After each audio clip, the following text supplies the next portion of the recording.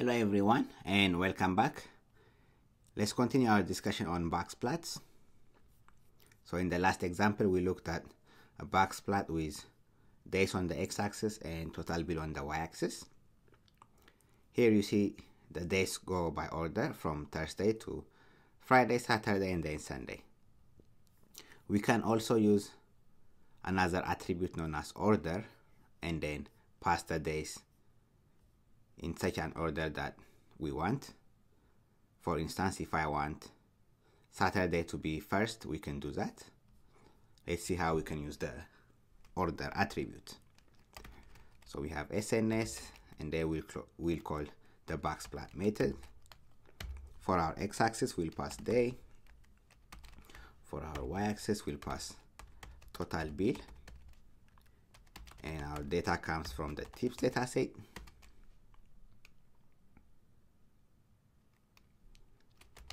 And for our order attribute, we'll pass a list in an order that we want the days to be present. For instance, if we want Sunday to be first, we can do that. Sunday followed by, let's say, Friday, and then Thursday followed by Saturday. We can do that. So if we run it, now we see that Sunday is first and then Friday.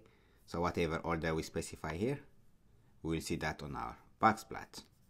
That's the order attribute. And to change the color, we can pass the palette attribute and set it to, let's say, HUSL. Let's see another example of the order attribute. Let's start by calling the box plot method. Then for our x-axis, let's pass 6. And then for our y-axis, let's pass tip. And data comes from our tips dataset. So let's first see the box plot for this. So here you see male comes first and then female. For that we can pass the order attribute and then pass the order that we want. So female and then male. So the order will be reversed. Let's run it. So now we have female and then male. Okay, that's the order attribute. Next, we'll consider the iris dataset and see some box plots. Let's start by loading the iris dataset. So SNS.load dataset, and we'll be using the iris dataset. And let's save this in a variable called iris. Now if we call our iris dataset, we have sepal length, sepal width, petal length, and petal width, and of course our species. So let's plot a box plot of our iris dataset. So SNS.box plot, and let's pass our iris dataset and see what we get. So if we simply pass our iris dataset, this is the box plot. We have sepal length, sepal width, petal length, and petal width on our x-axis, and we have the actual length on our y-axis. And let's pass the palette attribute and use some other colors. Let's say cool warm. That's what it looks like. And let's take this and pass some other attributes. One other attribute that we have is called Orient, and by passing that attribute we can control how the box plots are oriented, whether horizontally or vertically. So let's pass that. So Orient, we can set it to be horizontal or vertical. Horizontal for instance, and run it. You see now the box plots are oriented horizontally. Here we have sepal lengths, sepal widths, petal length and petal widths on the y-axis, and the actual size or length on the x-axis. And we can change this to some other color. Let's say HUSL. Run it again. Okay, that's the horizontal orientation. So we pass the orient attribute. And we could have passed so horizontal or just H. That will also give you the same result. So since we have a horizontal orientation, we also have a vertical orientation. Let me show you that. So for vertical orientation, we simply pass vertical or V, and let's run that and see what we get. So here is the vertical orientation. So by passing this orient attribute, we can control the way our box plots are presented, whether vertically or horizontally. Okay. The next thing I want to show you is how we can show each of our data points on our box plots. For instance, here we have a single box plot. There's a way to show each data point combined with the box plots. For that, we'll be using a method known as the swarm plot. Let's see how we can do that.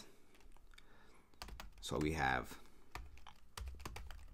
our box plot method that we have seen, and let's see a box plot of day versus total bill. So we'll have day on our x-axis and total bill on our y-axis. Total bill, and our data comes from the tips dataset. For our palette attribute, let's pass HUSL. So on top of this box plot method, we'll call Seaborn's swarm plot method. So swarm plot, and then we pass the attributes that we have for our box plots. So for our x-axis, we'll pass day. For our y-axis, we'll pass total bill, and our data comes from the tips dataset. Okay. So make sure you have both of these methods in the same cell, otherwise you'll get separate graphs, separate plots. But we want both of the data points and the box plots to show in the same plot. So let's run this and see. So here we have our box plots, and then we have data points for each of our entry. Okay, so a single point represents a single data point. Okay, and we have that for each of our days variables. And there is another attribute known as color. By passing that attribute, we can change the color of this swarm plots. Let's see that. So I'll copy this, paste it here, and then we'll pass the color attribute. For this attribute, we can pass a number or simply state a color. For instance, let's say black. So here we have black as our data points for each of the data. Okay, or we can use a number. We can pass a number value for our color attribute. Let's pass a value of 0.35 and see what we get. Okay, we have a grayish kind of color. Okay, you can you can try out different numbers. Let's say 0.12. Okay, So the lower the number, the darker the color. Let's try 0.6 maybe, and you have a lighter color. So you can change those different attributes to get the color that you want. Okay, I'll just pass 0.15. So this gives us a nice comparison of each data point on top of our box plots. Great. Just to summarize, we looked at box plots in this lecture. We saw that we can draw a single box plot for a single variable, or we can do the same for two variables. We can pass a hue attribute for our box plots to get more information on a specific hue. We also saw that we could pass the order attribute to change the order of the variable we want to be presented. And finally, we looked at how we can control the way our box plots are presented by passing the Orient attribute, whether horizontal or vertical. And we saw how we could draw data points on top of our box plots for our variable. Great. Thank you everyone, and see you at the next lecture.